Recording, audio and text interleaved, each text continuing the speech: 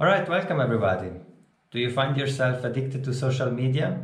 Or maybe you're not happy about you use social media, even though you wouldn't call yourself addicted. I definitely would put myself in this camp. And today I've been researching this topic a bit, why social media is addictive. This is what we're going to talk about in this video coming up. But first, let me present myself. My name is Nick Redmark. I'm a Swiss coach engineer. What does this mean? I basically apply the mindset of an engineer to personal development, and I bring you tools that you can use for personal development every day. But let's look at the question, why is social media addictive?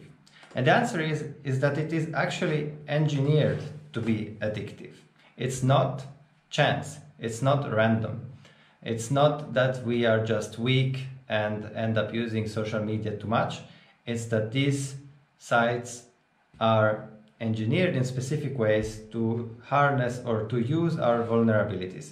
And today's talk is based on an article that I found from 2016 by Tristan Harris. I always refer to this guy when it comes to social media and addictiveness, because he really knows what's what, because he comes from Silicon Valley. Let's actually go through the way social media hijacks our attention. So hijack number one is, if you control the menu, you control the choices. The idea here is that a website or a store can give you the illusion of choice, but then by the way the menu or the choices you have are presented, it might steer you in a certain direction. So whenever you have a menu of choices, you might ask yourself, what is not present in the menu? For example, if you have like a big number of toothpaste on a shelf, that might actually overwhelm you, and then you just pick, I don't know, the most shiny one, and so you have the illusion of a choice, but actually the whole menu was influencing your choice. Or what if in the morning you open your phone and you have just a long list of notifications? The question, is that the most powerful menu that you could have? Hijack number two is, put a slot machine in 1,000,000 pockets. And there the idea is this you really have to understand. Whenever we do something that is rewarding, we get a little spike of dopamine. And dopamine reinforces our behavior. But the thing about this is that the spike after a while shrinks and the reward goes down. So the addictiveness of something actually decreases. But the spike remains high if the reward is unpredictable. If we don't know, it's this like, will I get the reward or will I not get the reward, that makes the reward addictive. And so the slot machine is a perfect example of that.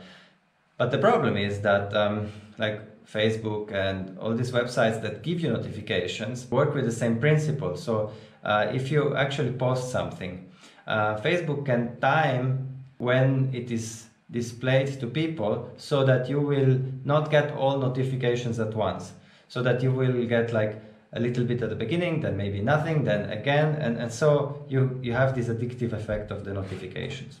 Hijack number three is the fear of missing something important. I definitely have a problem with that. Why can't you quit social media completely, right? Like, this is the reason, like you just have the feeling that you will miss something. And most often when I kind of take a break from social media, I notice that I don't regret having taken a break. But while I consume it every day, I always have the feeling there is something new today, there is something new, and so I have to check it every day. Let's move to the next step, social approval. We are social animals. We are suckers for sharing something and getting the like, getting the heart, getting the share.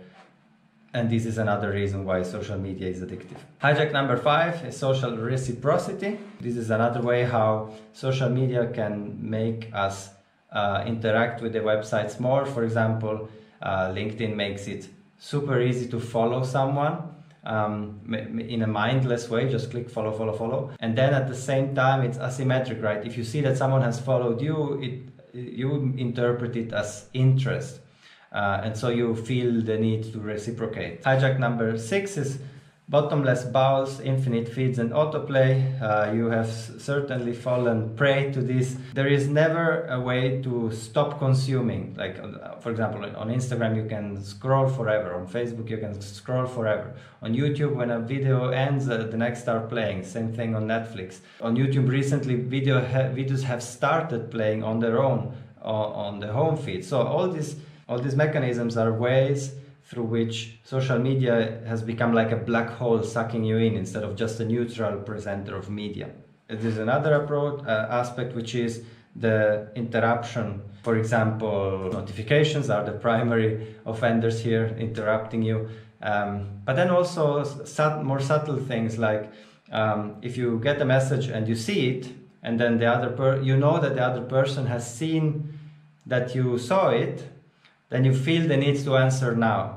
So there are all these mechanisms to make you feel that you have to react now, that you cannot do it in due time, that you cannot batch all of it. Hijack number 8 is about bundling your reasons with their reasons. Even when you use YouTube or Facebook, you go there with a certain aim. And that aim could be reached in a quick way. But that's not their goal. Their goal is to actually make you spend as much time as possible on the platform. It's not about like giving you the quick solution to your problem. Most people need milk when they go to a shop. And the milk is often at the end of the shop. So you need to cross the whole shop to buy your milk. And obviously you will then look around, buy other things. And that's the idea. And on Facebook, similar, or on YouTube. As a YouTuber, I know that YouTube promotes videos that people watch from start to finish, no matter how long they are. And even better if at the end of the video you click on another video and you move on, like if you prolong your session. So I, as a creator, have an incentive to not make you leave YouTube as quickly as possible with kind of the solution that you needed. You see? So all these systems are working in the background and people don't know it or are not completely aware of it. But these are engineered systems to make you stay more on their platforms. Last one is inconvenient choices. For example, you may think you have the choice to unsubscribe from something, but then maybe if you want to unsubscribe, you have to make a phone call, or you have to wait for a month and never log in for a month. All these things that make the thing that you want harder to do.